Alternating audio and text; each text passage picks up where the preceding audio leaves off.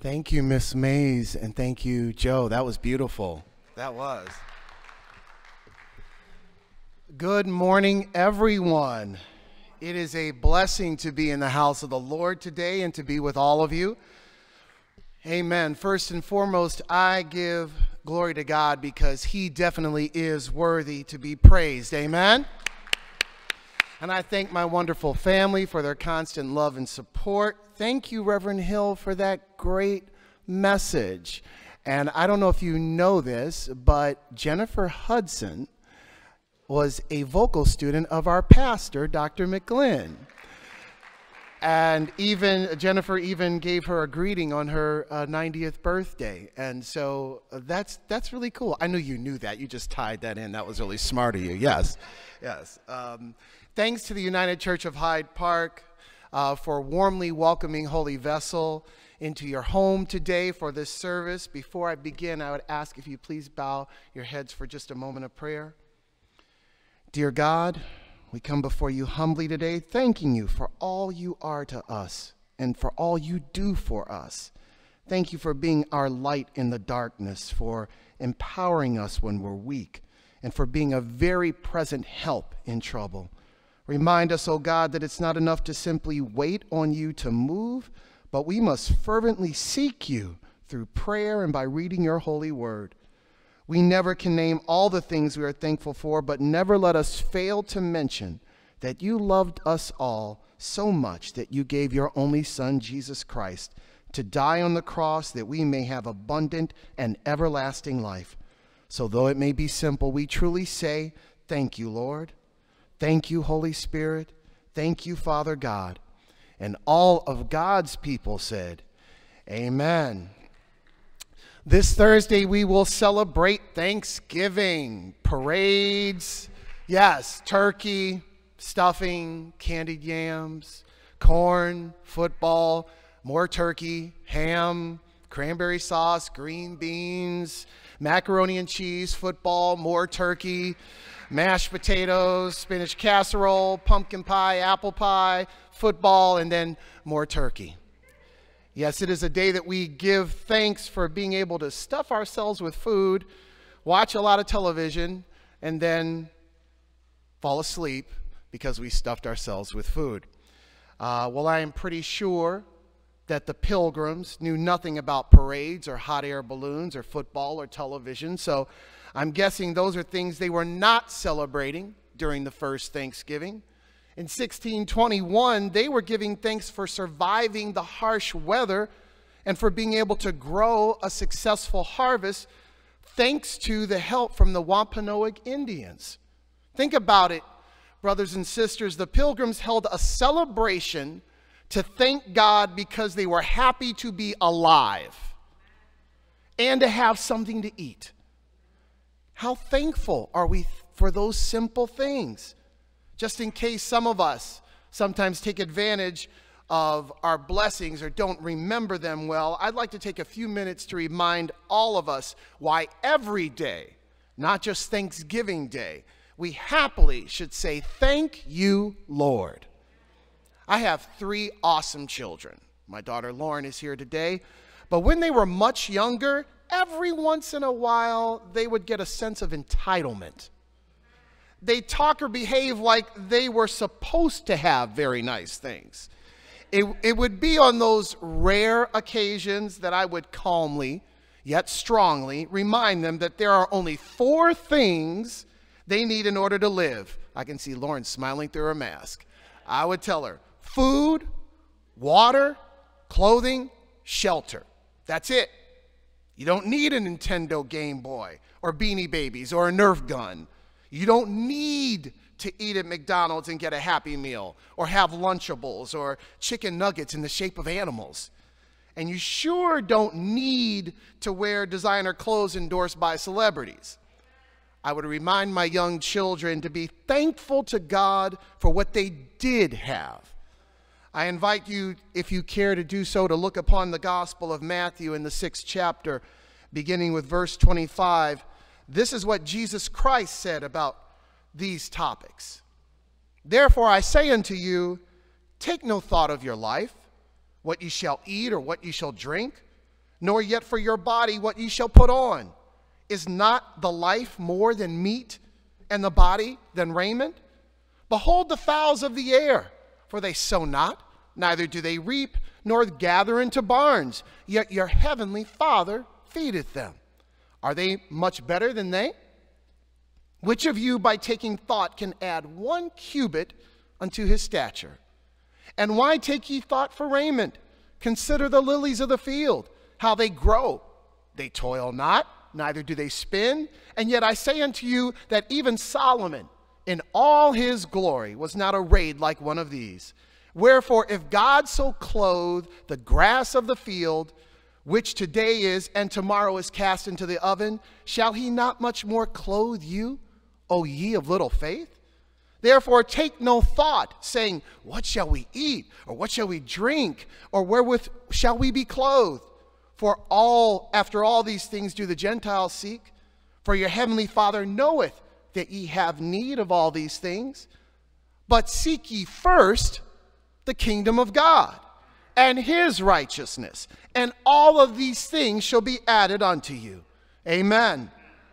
So that I make it clear, when Jesus is saying, take no thought, what he's actually saying is stop worrying. He's not saying don't think about it at all. He's saying don't worry about it.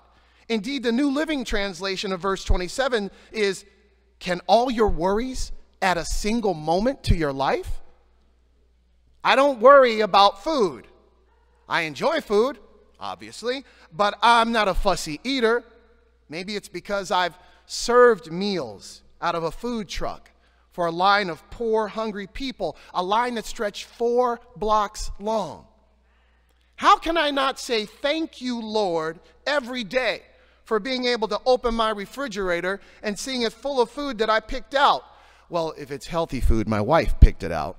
But it's there in the refrigerator. There, but for the grace of God, I could be hoping that there's a meal available in that food truck by the time I get to it. And I know from experience that when you are really, really hungry, a fried bologna sandwich can taste like the best 4-course meal. I know somebody knows what I'm talking about. Now, if you recall, the second thing I told my kids that they actually need is water. That's something that's become very important to me. 5 years ago, I dealt with passing many kidney stones. Not fun, people. I do not recommend it.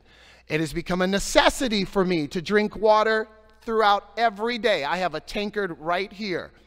I am so thankful that I can get safe, clean water to drink anytime that I want it.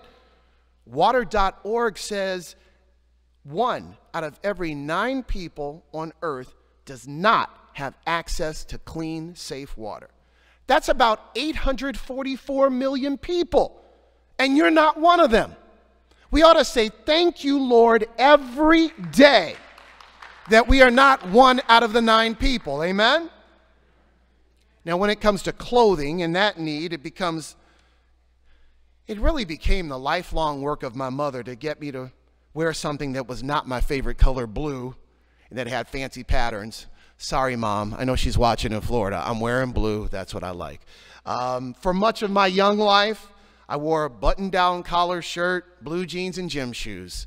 Yes, I was a nerd. But as an adult, I'd be happy to wear the same type of clothes every single day because I'm still a nerd. Well, maybe I'd trade the blue jeans for khakis. It really tells you that I'm a nerd, my goodness. But I say thank you, Lord, for what I have, because I have been on mission trips to Central America where little boys wore girls' dresses because that was the only clothing that was left. People fashioned shoes out of twigs and grass. So the next time you're worried about having something nice and clean to wear, or you see a commercial for the latest fashion, and you say, I got to have that. No, you don't. You don't got to have that.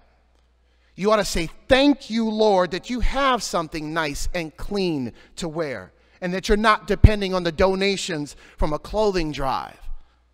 The fourth thing that I would tell my children that they truly need, shelter. Back in 2005, the United Nations estimated that 100 million people worldwide had no home at all. Habitat for Humanity stated that 1.6 billion people lived in inadequate housing, and Water.org says that 1 out of every 3 people on earth does not have access to a toilet. Sadly, somebody listening to me right now, either here or online, knows what it's like to be in one of those situations. This evening, after you go to the concert or you go home, you'll be going to a house or an apartment that has a working toilet, a sink, a tub or a shower, plus heat and locks on the doors. Let me tell you, for many people in the world, that's a luxury. There are plenty of reasons to say thank you, Lord, for what you have and where you live. That you have a safe and a secure home to sleep in at night.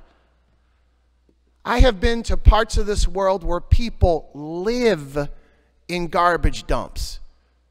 They make their home out of the refuse that they live in.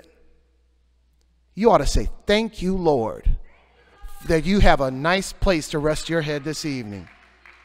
You know, there are many things beyond the 4 things I would tell my children that they truly need, that we should thank God for. Allow me just a few minutes to mention some of them before I close. Finances. Now, none of us may be super rich, but finances is one of the things Jesus taught us to not worry about. If you've ever faced having only a few days to pay a utility bill, or the rent, or the mortgage, or the tuition, or your car note, what happened? If you somehow, seemingly miraculously, got the bill paid in the nick of time, I bet you said, thank you, Lord. I know you said, thank you, Jesus. And if you didn't have the finances to make the payment on time, and you had to move, or maybe even you lost your car, or you had to leave school, what happened then? Somehow, you earned or were given the money you needed to be sitting right here this morning. Somehow, you made it through. And some of you, for some of us, losing what you had ended up with a nicer situation than you were in before. Amen? Another thing to say thank you, Lord, for is our job. Some people love their jobs. Other people just kind of tolerate their jobs. And on those days when you're not feeling properly appreciated or compensated, think about what the Apostle Paul wrote in Philippians 4. Not that I speak in respect of want, for I have learned in whatsoever state I am, therewith to be content. I know both how to be abased and I know how to abound. Everywhere and in all things I am instructed both to be full and to be hungry, both to abound and to suffer need.